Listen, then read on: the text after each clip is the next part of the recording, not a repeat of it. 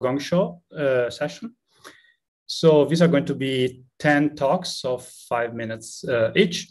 And the first one is going to be Alek Bedroya from Harvard, telling us about thermal de Sitter and the swampland. So Alek, you have 5 minutes.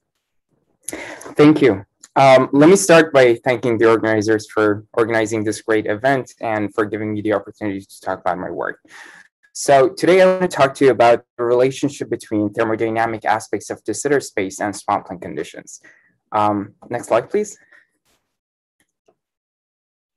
Right, so let me start with stating an observation that de Sitter space seems to have some unique features that seems to be different from ADS or flat spacetime. Let me just mention a couple of them. First one is that it seems to be more difficult to construct stable de Sitter and much more difficult to construct stable de Sitter in string theory.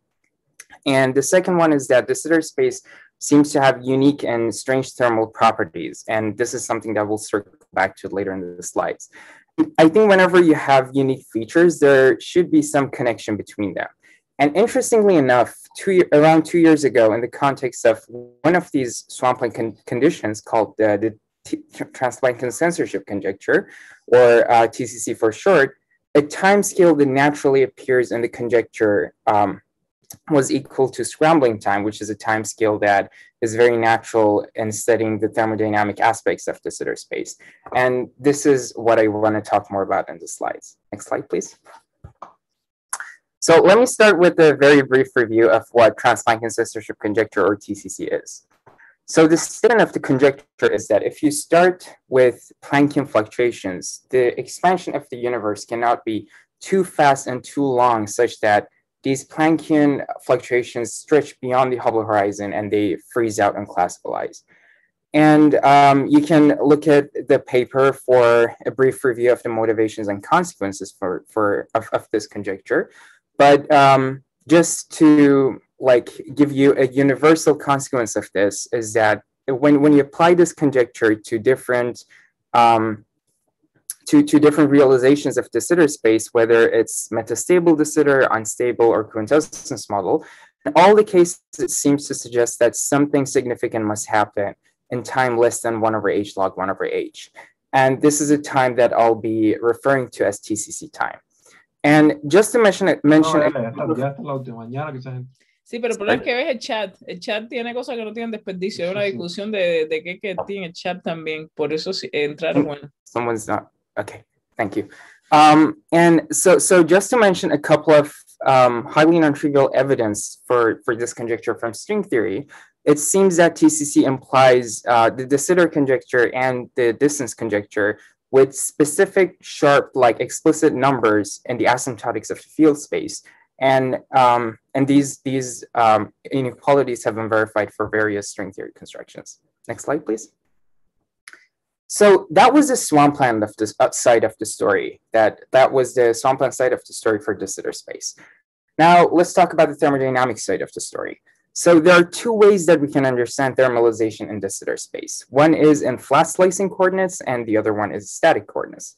So in flat slicing, we can understand thermalization as in the following way. As the modes are expanding and they go beyond the Hubble horizon, all of them are set to be in the Bunch-Davis vacuum, which is well-behaved at small scales and is at thermal equilibrium. And so eventually the whole Hubble patch will be at thermal equilibrium. And in static coordinates, the way that we can understand this is that there's a stretch horizon sitting close to the Hubble horizon, and that stretch horizon is interacting with the interior of the static patch, and eventually everything thermalizes. And these two approaches agree on the time scale for thermalization. The time scale that we get from both of them is 1/h log 1/h. Next slide, please. Right. So from the equality between these two time scales and from other observations that you can look in the paper to see to see them in more detail, it seems that various swampland conditions are suggesting that de Sitter space cannot be viewed as a viable thermal equilibrium background. Now, this doesn't mean that it doesn't have any statistical interpretation. And I just want to mention a couple of strange features for de Sitter space when you do view it as a thermal background. The first one is that the Hubble temperature is so low that the number of particles in that thermal background in the whole observable universe is of order of 1. And for instance, the number of photons. And secondly, the energy of those particles is so low that if you want to measure it, you would need an apparatus of the size of Hubble, like the observable universe. And I just want to end with a small advertisement for an upcoming work that we think that there's a fundamental tension between unitarity and de Sitter space when it lives longer than TC time. And I'll be happy to take questions. Thank you. Time is up. Thank you. Okay, so for questions, so you can either write on the chat the question during the talk or raise your hand now.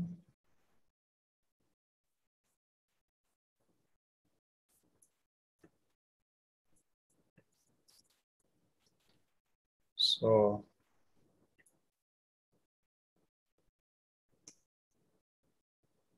okay, so Kumrum is asking, what is the tension with unitarity? Right. So yeah. So the tension seems to be that if we want to describe the physics in the language of de Sitter complementarity, if we want to describe the physics in the static patch with a unitary time evolution, then there are bounds on how fast the entropy must grow, and it seems that like we can if de Sitter space lives long enough, longer than the TCC time, then we lose some information and we can violate those bounds that come from unitarity. So the other question is Sayatan is asking, how have you computed the thermalization timescale? Yep. So that's a very good question. So in flat slicing coordinates, you can compute the thermalization timescale. Like you can look at thermalization as Planckian modes exiting the Hubble horizon, and you can calculate that how much time it takes for Hubble, like Planckian modes to exit the Hubble horizon. And that's exactly where the TCC timescale comes from. And people have done that also in the context of de Sitter complementarity. They compute the scrambling time, which is, I mean, you need the thermalization timescale to be greater than scrambling time, and that also gives the same timescale, 1/h times log 1/h. Okay, so thank you. So let's. Please also, the paper of Gary with Lars also gives an excellent explanation for that. Sorry, so, thanks. Thank you very much. So next one is going to be Eduardo Gonzalo Badia from Madrid, from Instituto de Física Teórica, who is going to tell us about constraints on the standard model from ADS conjectures. Eduardo, are you there? Yeah, okay. Good. Okay, thank you. So thank you, and thank the organizers for putting together this very nice conference. It's a great honor to present my work in the Strings conference for the first time. So my talk will be based on work with my supervisor, Luis Ibáñez, and collaborator, Irene Valenzuela. And can you please go to the next slide? So I will start with two questions. First one was already introduced by Miguel and also by Luis in the previous discussion, which was pretty interesting. So why do the scale of neutrino masses and dark energy coincide? And what is the nature of neutrinos?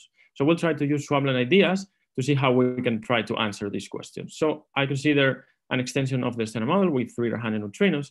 And if neutrinos are Dirac particles, then we will have 12 light degrees of freedom. If they're Majorana particles, then we will have somewhere between 6 and 12 light degrees of freedom, depending on how large their Majorana mass is. And we will see that seesaw scenarios where the Majorana mass is much larger than the Dirac mass lead to inconsistencies with several swampland conjectures. So please, can you go to the next slide? So in order to do that, we consider circular compactification of the standard model and require that they should fall in the landscape. We check the conjectures through the effective potential of the radion. And this potential will have a term coming from the dimensional reduction of the cosmological constant, plus some quantum corrections, which are simply the dimensional reduction of the Casimir energy of each of the particles in the spectrum. And since we will focus on the infrared, we will need only to consider neutrinos. Can you please go to the next slide?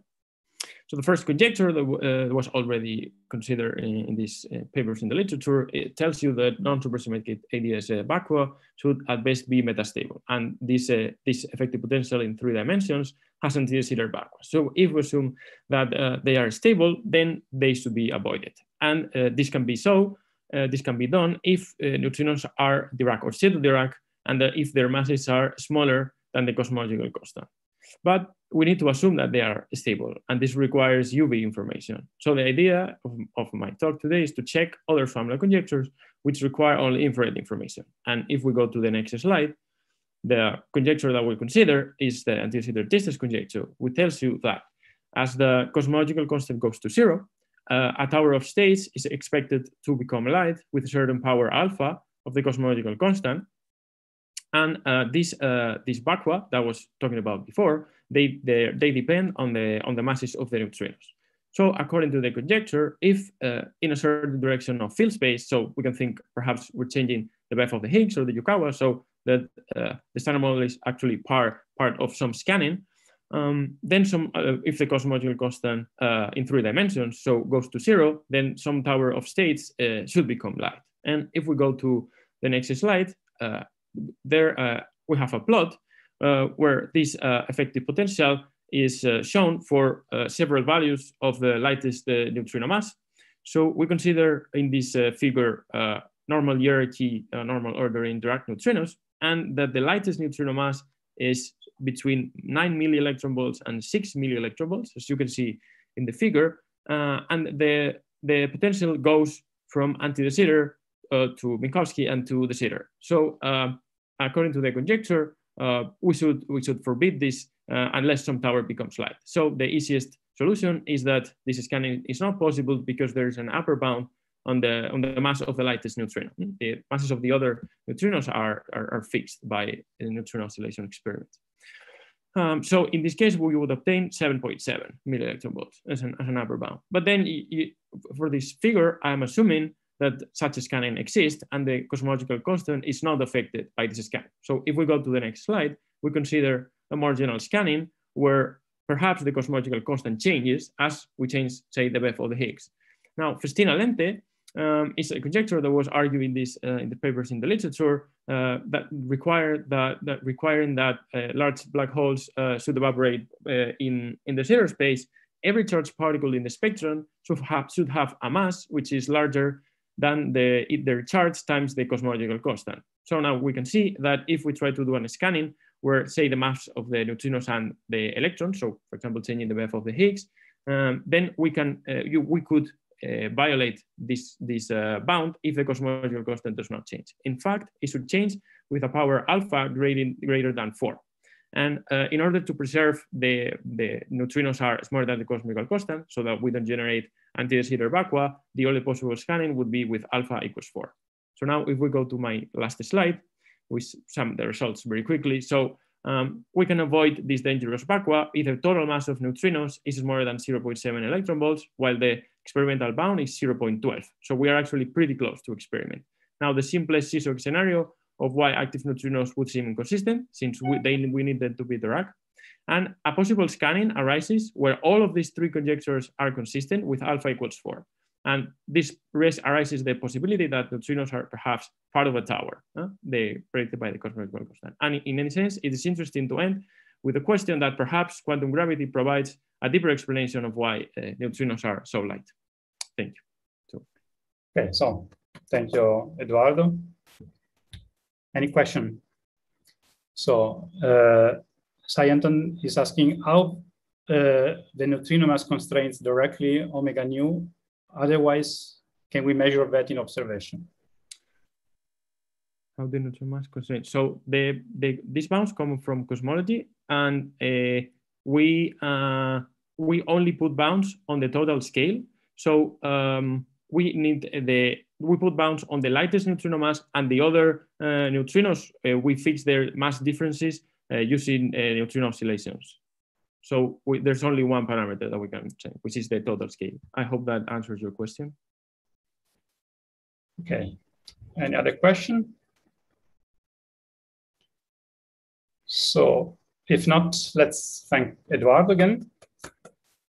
And let's move on to the next talk, who is by Jonah Koder-Flam from Chicago.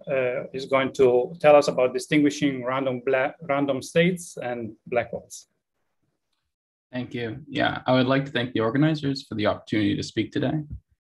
This work is based on a paper that I wrote earlier this year and a follow-up that will appear shortly with Vladimir Narok-Lansky and Shinsei Ryu. Next slide, please. So Hawking told us that black holes will radiate thermal radiation. This is a breakdown of quantum mechanics, as it implies that different black hole microstates with the same thermodynamic parameters will evolve to the same final state.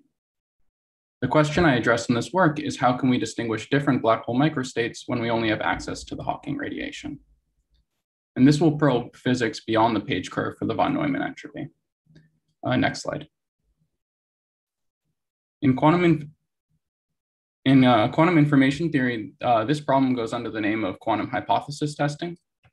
How well can we distinguish two states, rho and sigma, using a quantum measurement? For a given measurement, we conclude that we have state rho if we get measurement outcome corresponding to A, and we'll get sigma otherwise. There are two types of errors that can arise, concluding that we have state sigma when we really have state rho, and vice versa. So we seek to optimize our quantum measurement to minimize these errors. Different distinguishability measures, such as the trace distance, quantify the effectiveness of this optimal measurement. Next slide, please. So here I study a different distinguishability measure called the Petz-Renyi relative entropy, which quantifies the rate at which states can be distinguished as one is given more copies of the system. Using the replica trick, we can compute the Petz-Renyi relative entropy for mixed states independently drawn from the Wishart ensemble. The computation boils down to a particular sum over the permutation group and can be exactly evaluated at large N using combinatorics of non-crossing partitions. In particular, representing rhos as black dots and the sigmas as red dots, the dominant permutations in the sum are those that are both planar and the ones that do not connect the black and red dots. This leads to a closed form expression and depending on the relative Hilbert space dimensions of the subsystems. Next slide, please. So using these techniques, we're able to derive page curves for a large variety of distinguishability measures. As illustrative examples, I have shown the quantum relative entropy, the Chernoff distance, and the fidelity. As you can see, the relative entropy is particularly simple. Next slide, please. So we now study the West Coast model of black hole evaporation, which consists of JT gravity decorated with end-of-world brains with many flavors. We can take two different evaporating black holes in this toy model with the same entropy, and we compute the relative entropy between the states of the Hawking radiation. From the gravitational path integral, we find that the relevant configurations are replica wormholes that exactly coincide with the ones that we found for the Haar random states, namely the planar replica wormholes that do not connect end-of-world brains of one state with the other. Next slide, please. So these calculations imply that prior to the page time, the microstates are non-perturbatively distinguishable. An observer needs an exponentially large number of copies of the Hawking radiation in order to reliably distinguish the black hole microstates. But after the page time, an observer only needs a single copy of the radiation to reliably distinguish microstates, though such a measurement will be very complex. And had we not included replica wormholes in the gravitational path integral, we would have found that all relative entropies are zero at all times, implying information loss. Next slide, please. So I'll leave you with an advertisement to some other results from these papers. So beyond the measures already shown, we also compute the sandwiched Renyi relative entropy and the trace distance. We studied distinguishability of static black hole microstates in ADS-CFT when one has access only to a subset of the boundary data, finding corrections to the JLMS formula. And we generalize this to generic random tensor networks using flow network techniques. And finally, we establish subsystem eigenstate thermalization for a large class of chaotic systems, including holographic CFTs in all dimensions. Thank you. Okay, thank you very much, Jonah. And so there's already a couple of questions also by Sayantan. So could you please elaborate on how combinatorics play a crucial role in the replica trick? Yeah, so this is what happens when you average over the Haar measure. So the first calculation we did was taking random states drawn from the Haar measure, or when you trace out a subsystem, this is the Wishart ensemble. And so this is standard connections between permutations and random matrix theory. And then the same kind of structures show up in the gravity due to the different ways that the replicas in gravity can connect. So there's a connection between these Haar random states and these replica wormholes. He's also asking, could you please also comment on P of M, particularly why is it necessary in this context? So what I wanted to do was say you're given the state of the radiation, and you're given that quantum state, and you want to determine what state it's in. And so what we're allowed to do in general is apply any positive operator value measurement. And so, yeah, that's how we determine what state we have. I'm not sure if that was exactly the answer, or the answer is exactly the question now. Okay, so thanks. So let's see if there's any other question. Okay, we can maybe discuss later at the end of the Gong-Show if you want. Okay, so if there's no other question, so let's thank Jonah again. And so let's move to the next talk by Erez Urbach from Weizmann, who will tell us about the entanglement entropy of typical pure states and replica wormholes. Erez, are you there? Erez?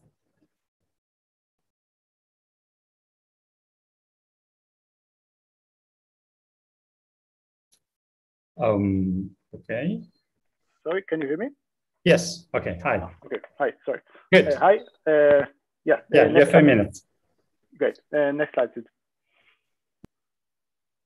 So, yes. So we are considering a two-dimensional QFT on a circle, and in this theory, we will consider the von Neumann entanglement entropy on an interval A between 0 and phi, where phi is the angular coordinate on the circle, and we'll consider the entropy for pure typical states. So for pure typical states, you expect a page curve in the von Neumann entropy as function of phi, as you can see in the bottom right here. And by that, I don't mean that we have a black hole or radiation, just that the von Neumann entropy as a function of phi has a linear increase and then a linear decrease when the interval reach half the system size. We will reproduce this page curve for the average von Neumann entropy. And by average, I mean an average over a specific ensemble of high energy states with typical energy 1 over beta that we'll assume to be larger than 1. Next slide, please. Thanks. So first, a reminder, if you want to ask about the interval entanglement entropy for the thermal density matrix, then the replica trick instructs you to calculate the path integral over the following geometry of n tori with a replicated line between them, between 0 and phi. This is what you see on the top here. And if you further want to use the holographic dictionary, then you're instructed to find a gravity solution that its boundary is the geometry I was just describing. So let me describe the solution. If you take one of the tori here and slice it in the middle, you get a filled ring that I drawn below. So this is a black hole solution, and the black hole, the Euclidean black hole horizon is the dashed black circle you see in the middle. And from the boundary, you have the replicated line between 0 and phi that you need to extend into the bulk into a replicated surface that I drawn in blue. And as a result, you get that the von Neumann entropy eventually is proportional to the length of the boundary of this replicated surface, what I called x in the picture. In this case, the length of this x is, as you can see from the picture, because the replicated surface touches the horizon, its length is proportional to phi, and you get that the thermal von Neumann entropy as function of phi is linearly proportional to phi. This is what you see on the right. Next slide, please. Now, moving to the pure state, for a specific ensemble of pure states, you can show that the average entropy is given by a similar path integral after you use the CFT replica trick. The difference is as follows. You again have n different tori and a replicated line between them, but now you need to further identify the n inner circles that are drawn here as a blue dashed line. So you have for each replica this circle, and in the path integral for the field, you need to constrain the fields such that the value of the field is going to be equal on all these circles. So you can think about it as some kind of path integral on a singular geometry. Next slide, please. Given this path integral over singular geometry, you can now ask its value using the same holographic dictionary. Only now, because you have this singular boundary condition at this inner circle, you're allowed to have two different types of solutions. The first type of solution is the same thermal solution that you saw before, where the replicated line from the boundary is extended only up to the Euclidean horizon. This is what you see on the left. And as we just described, it gives an increasing entropy. But because we have this real boundary condition, you also have another solution. This is what you see on the right, where the replicated surface is extended inside the horizon up to the second boundary of your spatial slice. And this is because the other boundary in the middle, that's the blue circle, has this weird-looking singular geometry from the boundary perspective. You can call it a wormhole solution because at least when phi is very small, all the geometry behind the horizon is connected in non-trivial way through the replicas. And this, if you calculate it, you get that this saddle contributes a decreasing entropy. And as a result, you reproduce the page curve for the average von Neumann entropy, as you can see in the next slide, right? So this is the average von Neumann entropy that we got, where the thermal saddle contributes for short intervals, and the wormhole, what we call the wormhole solution, dominate at large intervals. And as a result, you get the curve that you expected from the CFT side. Let me just mention again that this is not an evaporation process of any black hole, but we calculate here is just the entanglement entropy on the CFT side. And secondly, we didn't use any kind of island formula to get the page curve. The two solutions were kind of RT solutions from the like old type, if you want, just coming from two different kind of boundary conditions from the CFT because of this singular geometry. Thank you.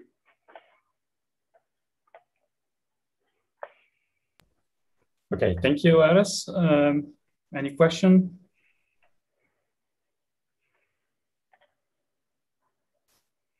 So Sayantan is asking, instead of wormhole, if you have recently proposed half wormhole scenarios, then how will you do the job? So wormhole without averaging gravity. I'm not sure I understood the question. Are you asking how to see those solutions without averaging? So Sayantan, if you want, you can just open your mic and ask the question in words.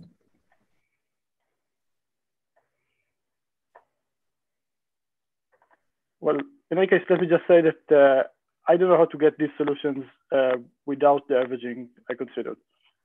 How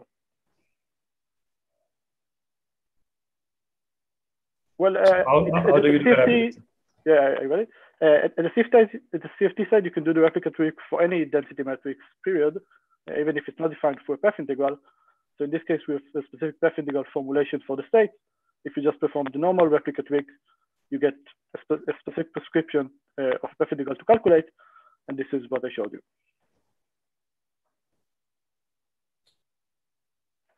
Okay. Any other question?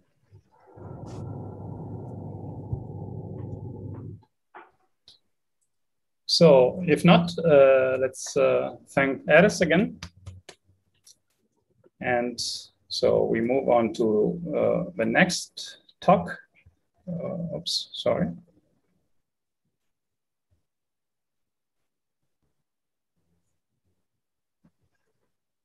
Sorry, just a second.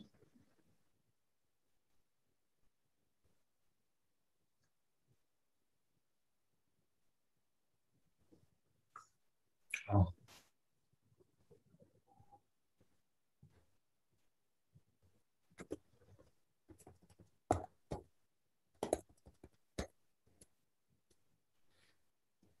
Okay, so the next talk is by Suman Kundu from Tata Institute of Fundamental Research. And he'll tell us about bounds on radial growth of flat space scattering from bounds on chaos. Hello. Suman, thank you. Okay. Hello, everyone.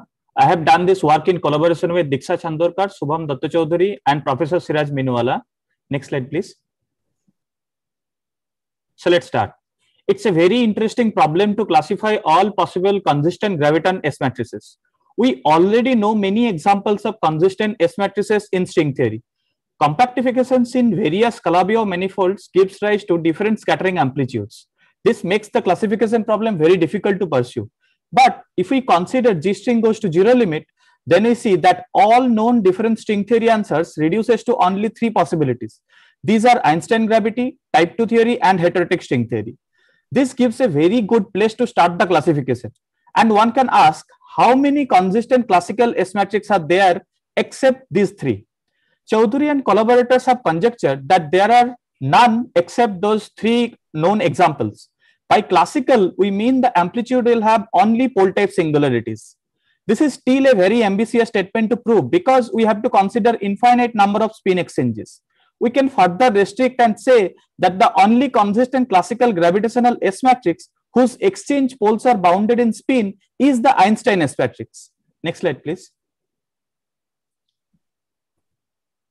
In D less than equal to 6, this conjecture is indeed true, provided the S matrix will have only finite number of poles and it satisfies a physically motivated constraint on S matrix in Rege limit. This constraint is named as classical Rege growth conjecture or CRJ conjecture. I'll briefly mention the statement.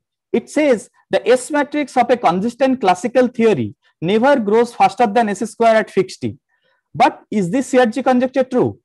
We have given a clear argument for CRJ conjecture using the bound on chaos and ADS-CFT for contact interactions of spinning particles.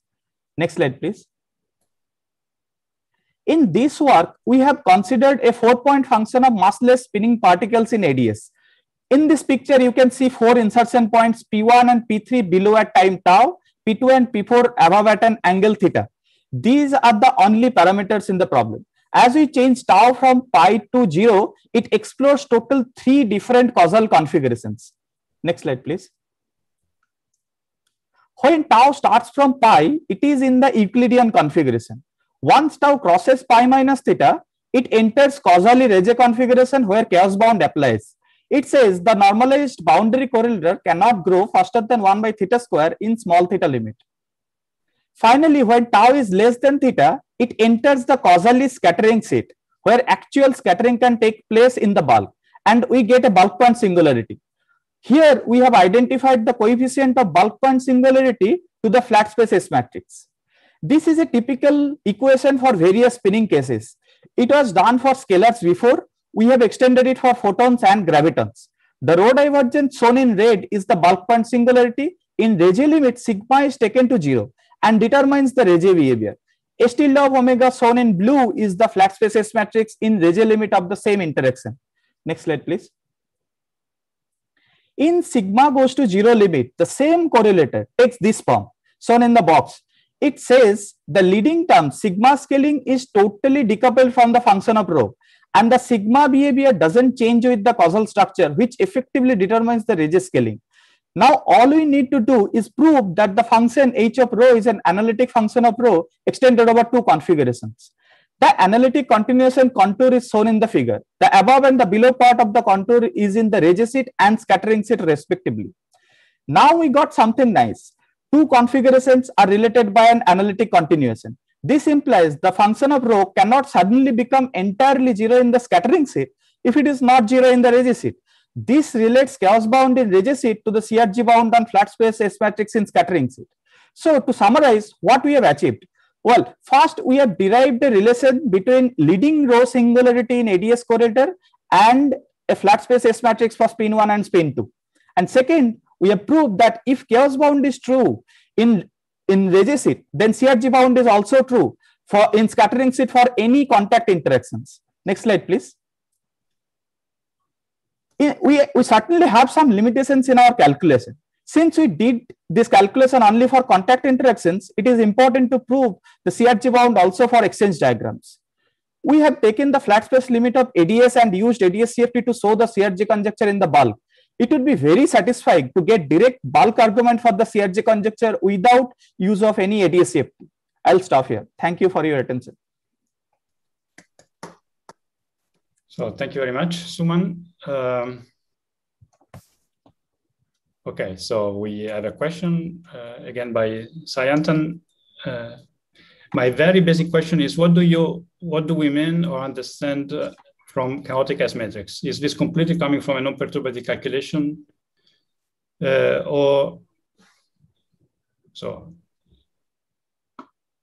No, we are totally doing a perturbative calculation, and we are just taking the leading.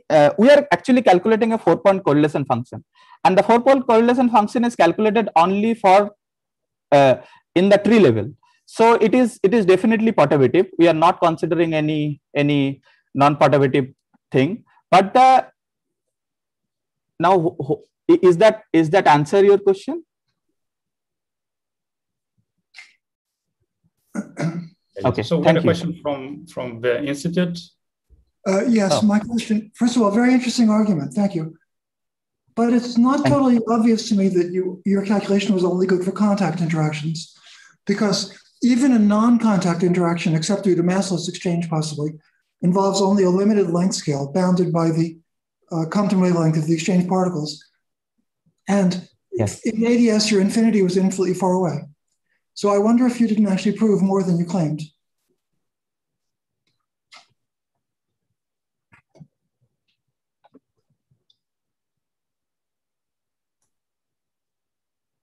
Okay, so we have done this calculation only for contact diagrams. You are asking what will happen if we do the exchange calculation, like?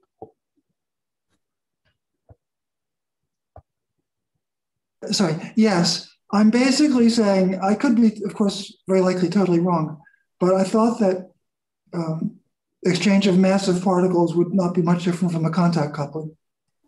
Of course, exchange of massless particles is different, but I assume that you know what are the massless particles.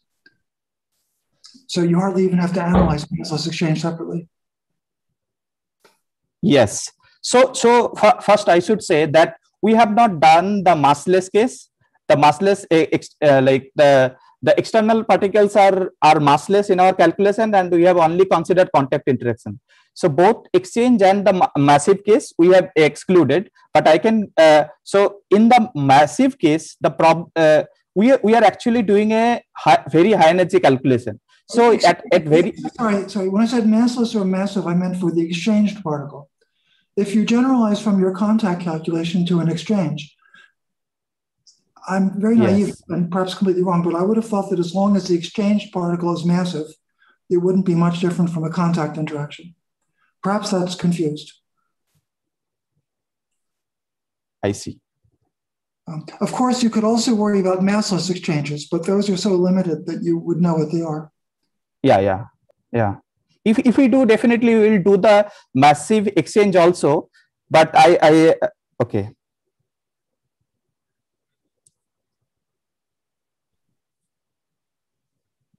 Actually, I don't have clear argument for this. That what will happen if the exchange particle is massive. Okay, maybe we can no, right now table this discussion for later. Okay, so let's thank Suman again. Okay. Thank you very much. And so let's move to the next talk by Ahmadullah Zahed from the Indian Institute of Science, who will tell us about quantum field theory and the Bieberbach conjecture. Ahmadullah, are you there?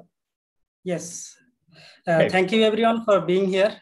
Thank you the organizers. So I'll be talking about quantum field theory and the Bieberbach conjecture. And this is based on these two work, one with Anindya Sinha and another is with Parthiv Haldar and Anindya Sinha. Next slide, please. So if a function f of z is a univalent and we can normalize it such that its Taylor coefficient of z is equals to 1, then other Taylor coefficients that bn, if it's univalent, then its absolute value is bounded by bn is bounded by n. Absolute value of bn is bounded by n. And if f of z is a univalent function, then absolute value of this function is also bounded from two sides. And a univalent function is a function that is in a domain, it's a holomorphic and one-to-one. Next slide, please.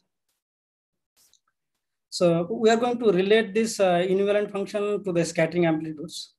So from fully crossing symmetry, one can expand the amplitude in powers of around x equals to 0, y equals to 0, where x and y are the crossing symmetry combination of the Mandel-Stem invariants. X is the quadratic and y is the cubic Mandel-Stem invariants. And these W's are the Wilson coefficients. And we parameterize this Mandel-Stem invariants S and T as a function of Z and A, such that we can write this X and Y in this fashion. And now our amplitude is a function of A and Z. And we expand the amplitude around Z equals to 0. And Taylor coefficients are given by this alpha n, a to the power 2n. And this alpha n and this Wilson coefficients are related by these equations. Next slide, please. And now for fully crossing symmetric amplitude, one can write down a fixed A dispersion relation for the amplitude. And dispersion relation is given by this, where A is the S-channel discontinuity and H is the kernel. And from H is basically fixed, and one can show that H is a univalent function. And one can show that for a certain range of A, this S-channel discontinuity is non-negative. And from this information, from this crossing symmetry and the unitarity, one can prove the following things. One of them is the Bieberbach kind of bounds, that Taylor coefficients of this amplitude around Z equals to 0. This alpha n modulus of this alpha n is bounded by this n.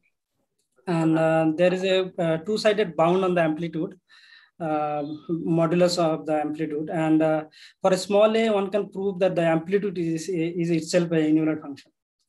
Next slide.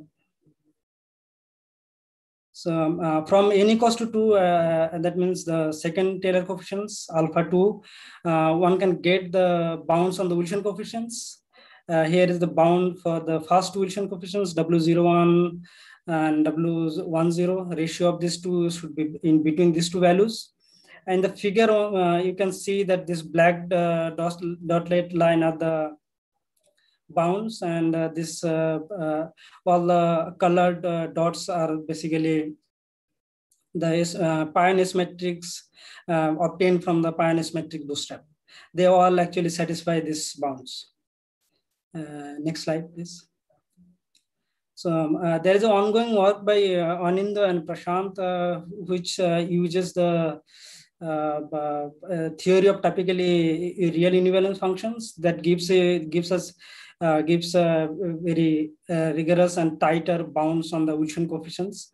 Here are some examples. The first column is using the analysis of typically real univalent functions, and second is using the SDPP. SDPP results, the lower bounds and the upper bounds. Thank you.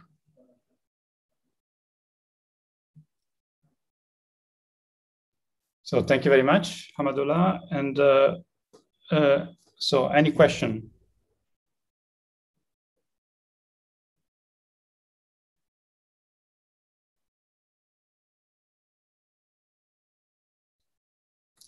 Yeah, Sasha.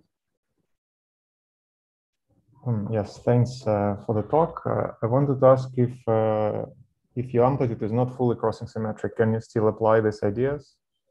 Yes, in this upcoming work by Anindo and Prashant, they are actually trying to work with the two-channel symmetry, and still you can get. There you have to assume certain properties of the amplitude, that it should not grow faster than S. So you can then apply this same instrumentation, and you can get the similar kind of bounds. And amplitude is still univalent. You can show this bounds. Yeah, that's possible. Using only two-channel symmetry is possible.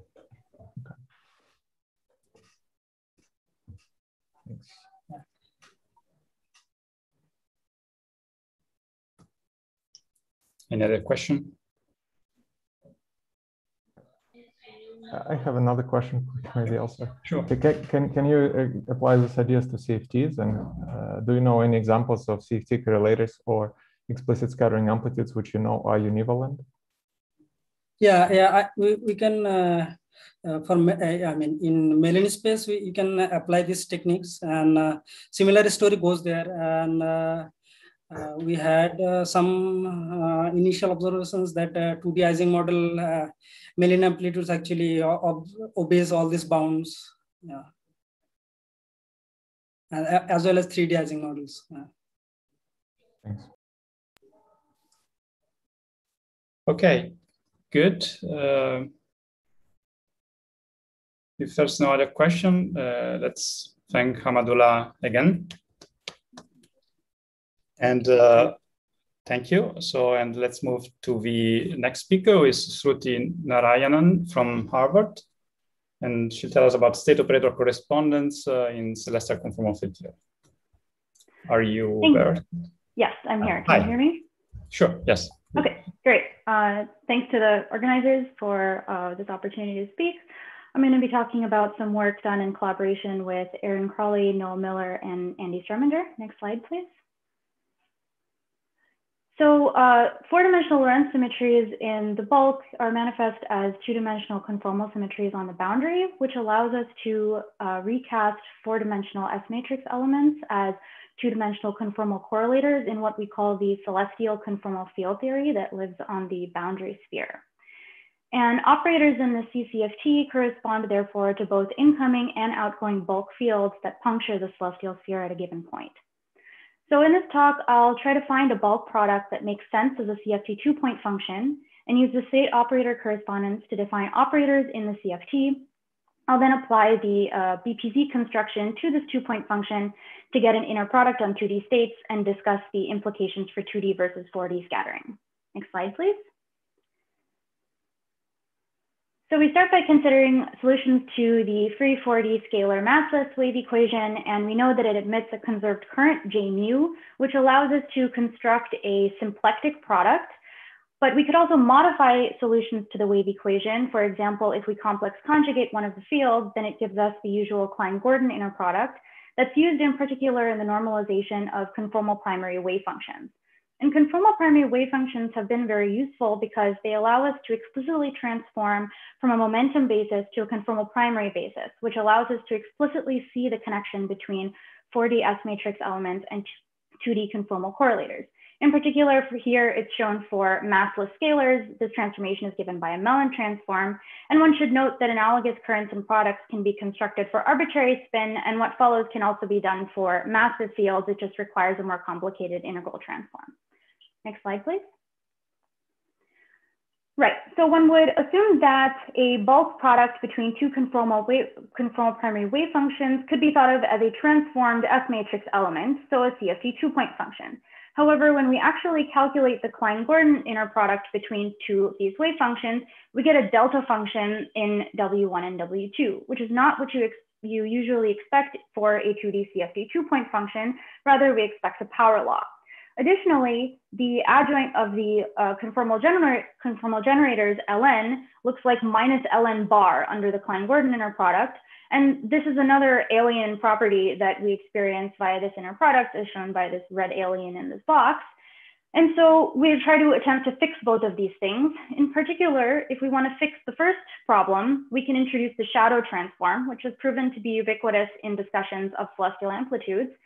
And in particular, it serves as a modification to this inner product where we shadow one of the fields in the symplectic product.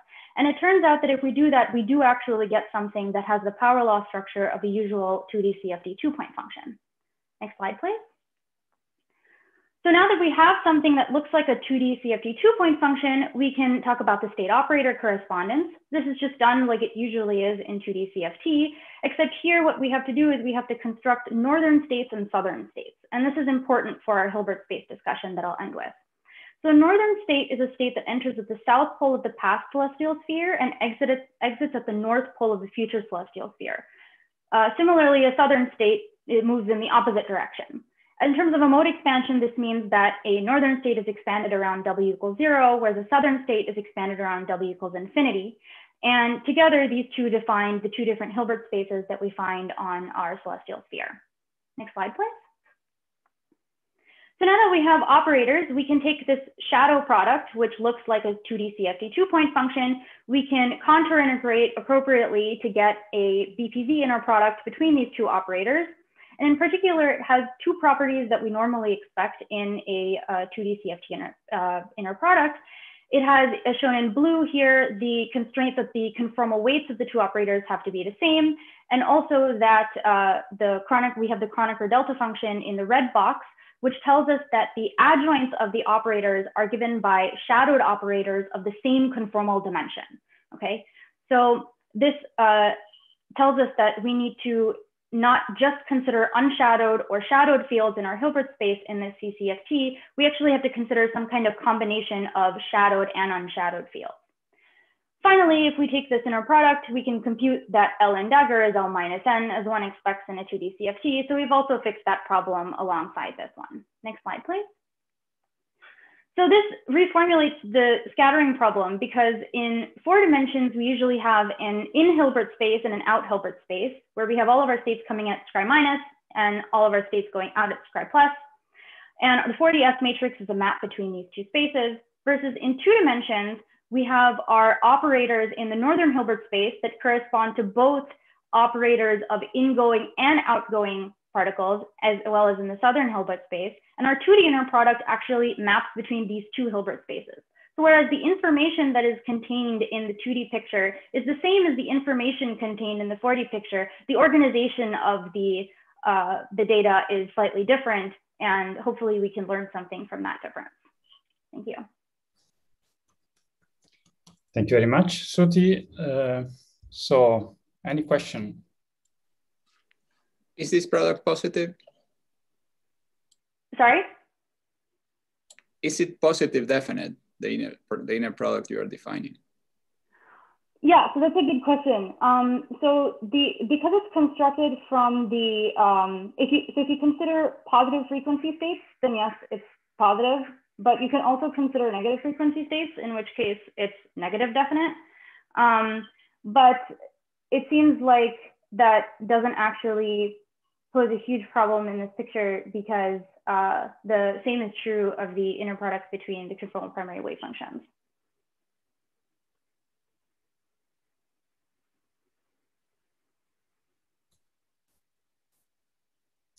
Any other question?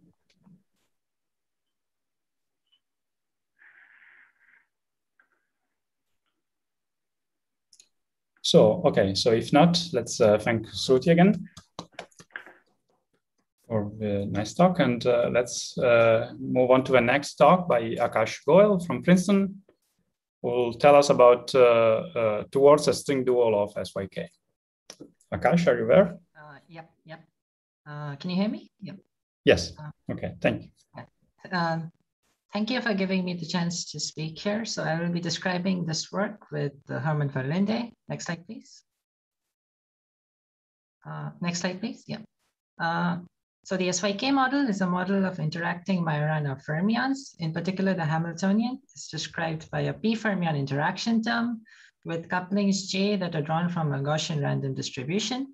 And the disorder averaged SYK model can be described in terms of an action that is just with bilocal fields G and sigma that live naturally on the torus.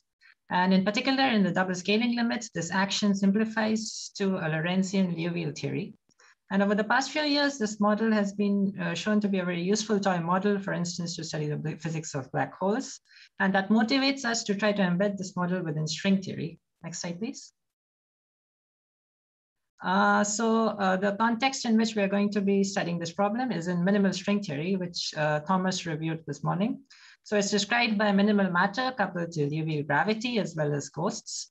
And the operators are in this theory are the physical tachyon operators, as well as the operators at ghost number 0, which generate the ground ring of the theory. And there are two types of branes. There are the continuous FZZT branes, which extend in the Liouville direction from the point of view of the target space and are labeled by the boundary cosmological constant, as well as the discrete ZZ branes. And these branes are known to live naturally on a semi-classical target space, which is a well-studied Riemann surface from the point of view of the spectral curve of the corresponding matrix model. So the matrix model in question is the 2-matrix model, which is described by n by n matrices A and B, as well as potentials Vp and Vq that are polynomials of order P and Q respectively. And in order to make contact with the minimal string, one needs to tune these potentials to the P, Qth multicritical point in a double scaling limit. Next slide, please. It is also known how to insert FZZT branes from the point of view of the corresponding matrix model, namely by inserting these determinant operators. And if one inserts multiple determinant operators, if you insert multiple FZZT branes, we can introduce a matrix XQ that lives on this, the flavor space of the locations of these FZZT branes. And one can also trade off this determinant for an integral over complex fermions, where these fermions have an index that lives on the ZZ brane and another index that lives on the FZZT brane. So that you can think of these fermions as open strings that stretch between the two types of branes. So here's the construction. We will be considering the P,1 theory with QFZZT branes, which has this action.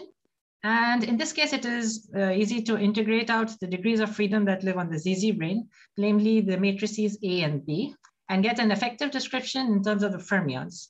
One can further use the scalar flavor map to introduce degrees of freedom that live purely on the FZZT brane. And this has been studied well in the double scaling limit and is known to be equivalent to the Kontsevich matrix integral.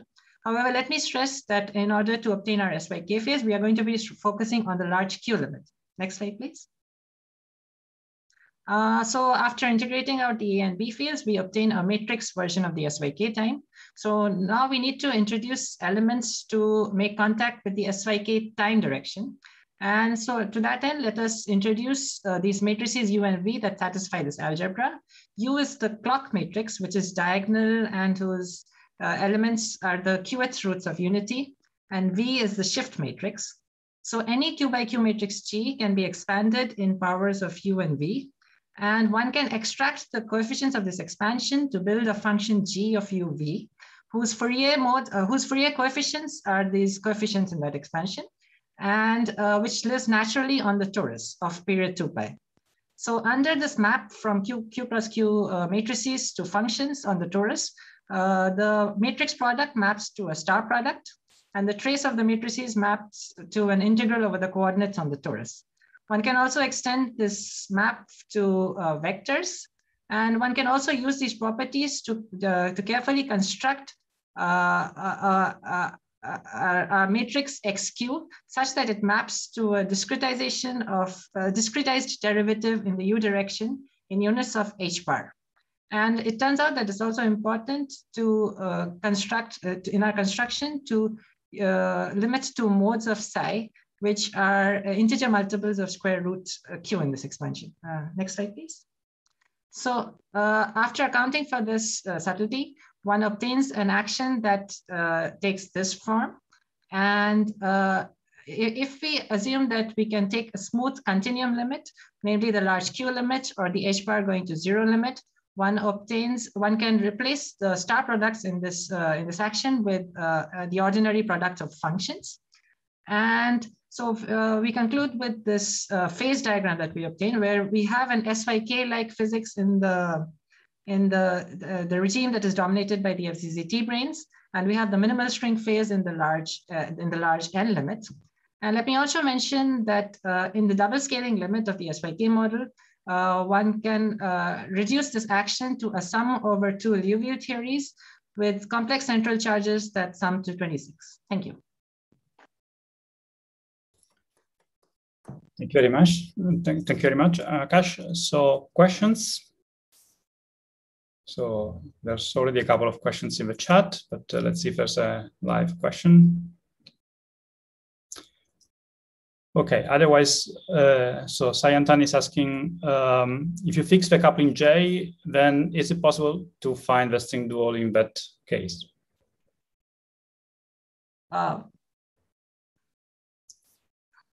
Not that I know. So here we have the simple, the advantage of working with the disorder average theory is that you have a model that lives naturally in 2 dimensions. Right, so we had this map to the non-commutative torus. It seems a bit harder to get an effective description in terms of the a particular realization of the SYK model. In particular, it seems that the string theory knows only about the disorder average and not a particular instance of the SYK model, at least in our construction. Okay, so there's a question by Shi. Hi, what is the role of time in this duality? So time, in what sense do you mean? So the time that we have an emergent time, right? So that comes from one side from the Q, from the FZT space, yeah. Sorry, from the FZT. How is time emergent? So you should think of So you should think of at finite Q. You should think of it this model, the target space, as living on a discretization of the torus in units of h bar, where h bar is 2 pi over q. And as you take, and so this torus is the time cross time in SYK.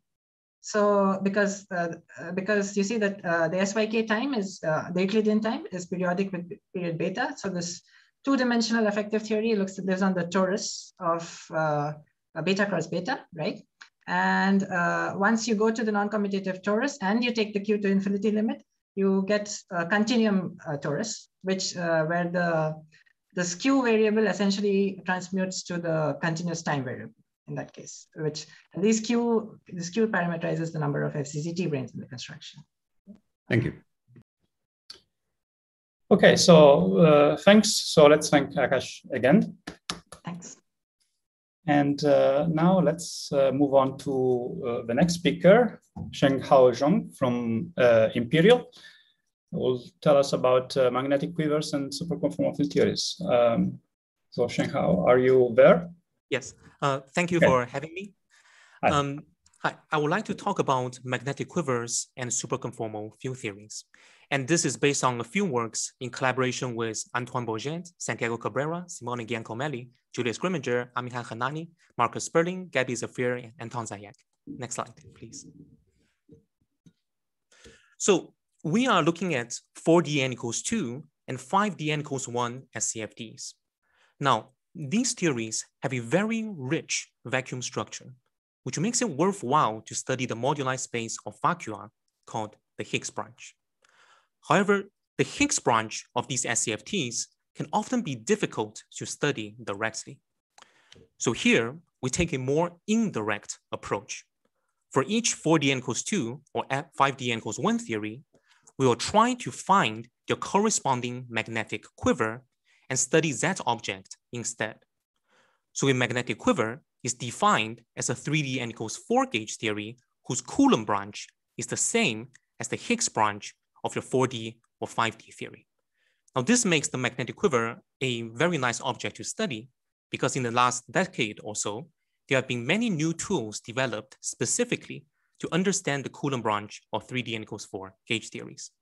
So now we're able to use these tools to study the Coulomb branch of the magnetic quiver and hence indirectly study the Higgs branch of your desired 4dn equals 2 or 5dn equals 1 SCFT.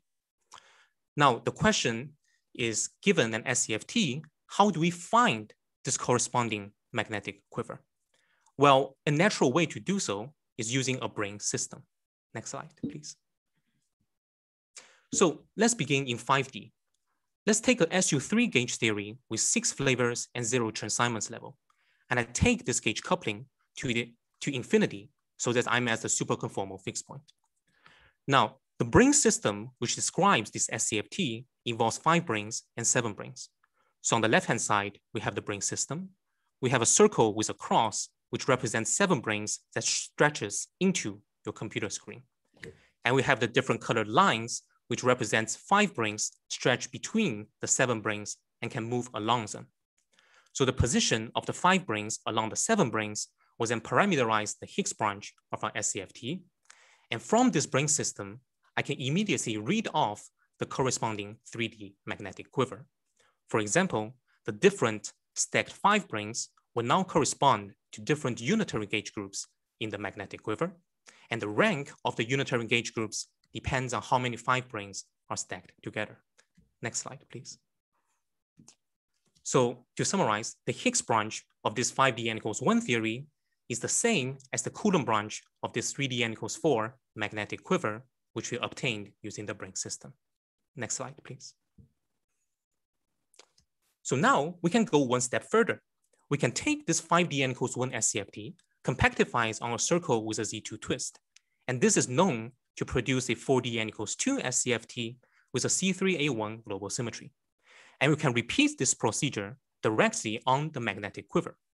We take the magnetic quiver of the 5D theory and we identify a Z2 symmetry on the quiver and fold the legs along the symmetry. The resulting folded quiver will have non-simply laced edges represented by little arrows. And the Coulomb branch of this folded magnetic quiver is indeed the same as the Higgs branch of the 4D n equals 2 SCFT. And we can repeat this procedure by folding magnetic quivers of other 5D n equals 1 SCFTs. And this exercise allows us to find all the magnetic quivers corresponding to the classification of 4D n equals 2 rank 1 SCFTs. Next slide, please. So now that we have the magnetic quivers, we can use it to study the Higgs branch in more detail. For instance, we can explore the different phases of the Higgs branch, which at each phase, there's a different set of master states, and there's transitions between one phase and the other. So this information can be encoded in the phase diagram. So the Higgs branch phase diagram of our 5D n equals 1 and 4D n equals 2 theories are given on the right-hand side. The black dots represents the different phases, and the blue lines are the transitions from one phase to the other. And again, this phase diagram can be obtained directly from the magnetic quiver. So this uses a purely diagramical process called quiver subtraction, where you take the magnetic quiver, subtract a smaller quiver from it, and repeating this process will give you the phase diagram with all the phases and transitions, which nicely encodes this geometry of the Higgs branch. Thank you. So thanks a lot. So any question for Zhenghao?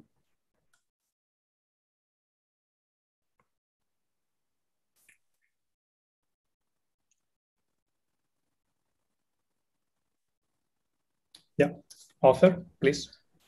So can you get your magnetic quivers also by reducing your 5-dimensional theories to 3 dimensions and then just doing a mirror symmetry through the 3-dimensional brane constructions? So, so from the 5D to the 4D, it was quite lucky that we can just fold the magnetic quivers and obtain the result. And we don't really have such an analogous procedure from 5D to 3D. So for example, the magnetic quivers, the Higgs branch of the magnetic quivers can't really compare to the Coulomb branch of the 4D or the 5D theories. So we don't have the exact 3D mirror symmetries yet. Thank you. Any other question?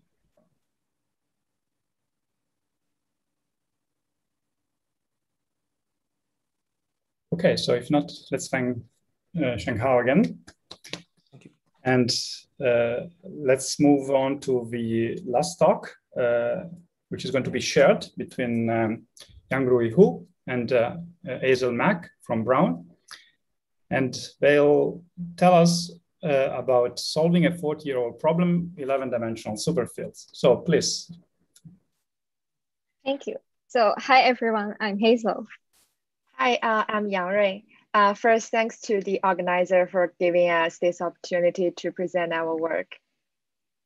So today we are going to tell you a story about a very fundamental question in supersymmetry, that is, how to write an 11-dimensional superfield. This problem has been hanging around for 40 years, and last year we solved it. This is based on our series of work collaborated with Dreamgaze. Next slide, please. So the concept of superfield was introduced in 1974 by Salem and Sruthi, and it was demonstrated in 4D. So a few years later, 11D onshore supergravity was constructed. One very natural question would be, what is the offshore version? Instead of irreducible supergravity, let us focus on the easier reducible supergravity, and one approach would utilize 11-dimensional unconstrained superfields. This leads us to ask, what are the component fields sitting in an 11-dimensional superfield? This very fundamental problem, however, has been left unsolved for 40 years. Last year, we decided to abandon the traditional gamma matrix method and invoke some Lie algebra techniques and also computational tools such as Liard and Susino Mathematica packages. And for the very first time in history, the structures of 11D superfields were revealed. I will let Yangrui to describe the setup of the problem. Next slide, please. Thanks. Let's start with the scalar superfield in 11 dimension under the superspace framework. Then a scalar superfield can be written in a schematic form on the screen via the theta expansion. So we have level 0 to level 32. Then since the component fields have to transform covariantly under the Lorentz group, then the question is how to decompose the red prefactors here into SO110 irreducible representations. And this question is highly non-trivial, not only since there are 2 to the 32 total degrees of freedom, and also if we construct them directly using the 1024 gamma matrices, we have to deal with tons of fierce identities. Even worse, at higher levels, there is no systematic way to write down Lorentz covariant theta monomials. So this sounds like a dead end, right? No. 2 observations allow us to get around these issues, and Hazel will show you the first one. Next slide, please. So the first observation goes as follows. Grassmann coordinates anti-compute, so a product of them will be totally anti-symmetric. Since the total degrees of freedom of certain tensors with certain symmetries can be described by Young tableaus, we could represent level n as a column of n boxes. But Young tableau has another meaning. Any Young tableau can be mapped bijectively to a SUN irreducible representation. Therefore, we could interpret each level as a SU32 irreducible representation. And this sets the stage for Yangrui to show you the magic. Next slide. Well, based on this observation, the question reduced to how to project a SU32 irrep into a direct sum of SO110 irreps. It happens that SO110 is a subalgebra of SU32. So branching rules by definition give us the answer. Here are 2 examples for quadratic and cubic levels. Both Liard and Susino package can carry out these calculations. And the numbers here are dimensions of the irreps. In fact, we not only know the dimensions, there is a 1-to-1 correspondence between irreps and the field variables. From their Dinkin labels and other related branching rules, we actually know index structures and irreducible conditions of all corresponding field variables. This is achieved by introducing bosonic and spinorian Young tableaus and using some graphical rules to visualize the branching rules. And you can check this paper for details. Next slide, please. So with all these tools, we find the Lorentz descriptions of all the component fields of an 11-dimensional scalar superfield. So here is an Adenkra graph. Each node is a SO110 irreducible representation, and the number in the node is the dimension of that irrep. And as Yangrui just mentioned, we can translate them to Dinkin labels, Young tableaus, and also index notations. White nodes are bosons and black nodes are fermions, and the black links between them are transformation laws. So from bottom to top, we have the component fields from level 0 to level 32, and they are symmetric about level 16. So it will form some kind of diamond shape. We only show up to level 5 due to limited space. So do you think we only know the component contents of the 11-dimensional scalar superfield? The answer is no, because by using Bernoulli's method, we can actually obtain the component contents of any superfield by doing the tensor product of the scalar superfield with the irreducible representation of that index structure. Next slide, please. Now let's think about the supergravity. In the Nordstrom limit, we only consider the conformal compensator V, the scalar superfield. So the complete field content of the 11D scalar superfield that Hazel just showed you provides a clear picture of the Nordstrom supergravity. Also, we found possible embeddings for conformal graviton, gravitino, as well as 3 forms occur in the middle levels of the scalar superfield. Moreover, if we write the scalar superfield as a derivative of V alpha and use the Bernoulli approach, we found that V alpha actually contains the complete component field of the Poincare Vierbein at level 17. These findings highly suggest that the scalar superfield plays the role as both conformal compensator and semi-prepotentials. And the superfield V alpha is the prepotential candidate taking a surprisingly simple form. With all of that, we finally reach a possible starting point of writing an 11D superfield supergravity theory, which potentially enables the study of M-theory corrections and beyond. This is all we want to present today, and thank you very much. Thank you. So thank you. So there's a question by Shi. Hi. So there's a 2009 work by Martin Sedewall in which he constructed a fully supersymmetric off-shell action for 11D supergravity using pure spinor superspace. Can you comment on the connection between that and your work? Yes. So their work is actually kind of orthogonal to our approach.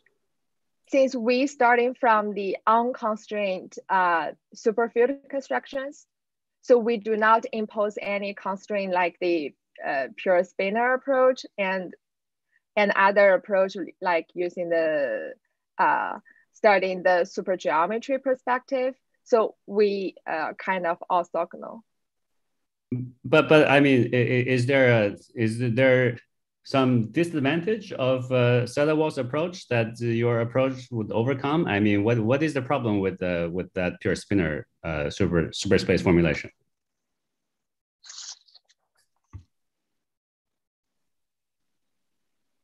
So like,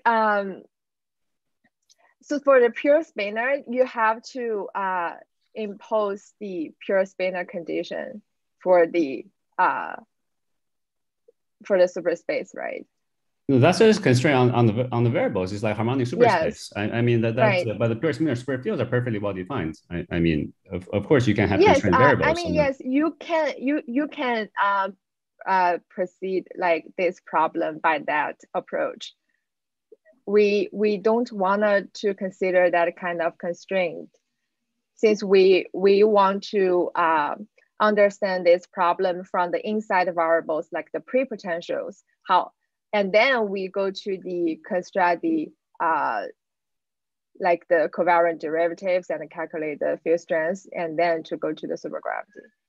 So we use another approach, but yes, you can use the pure spinor to do some work in that direction. So Nathan. The advantage of Martin's work is that he has an action. Do you have a proposed action for your superfields? That's a very good question. Yes, go ahead, Hazel. Yeah, so we actually follow the spirit of Bernoulli, who like in 1977, he have written down a 4D supergravity theory, which is reducible. And then like he takes a factor superfield and tensor product with a factor, so they get a graviton that is reducible and is unconstrained, and is he didn't write down the action. So in our approach, we also didn't write down an action. And I think to achieve that, maybe the first thing that we want to do is to take this unconstrained, this result is actually unconstrained superfield, and actually put some constraint in, and then make it to irreducible supergravity, and then we can think about action. Yeah. Do you know the dimension of your scalar in this superfield? Sorry, like we are in 11 dimensions, so yeah. So it's a very negative dimensional scalar. I guess your graviton is at level 16, so maybe it's -8 or something like that, the dimension.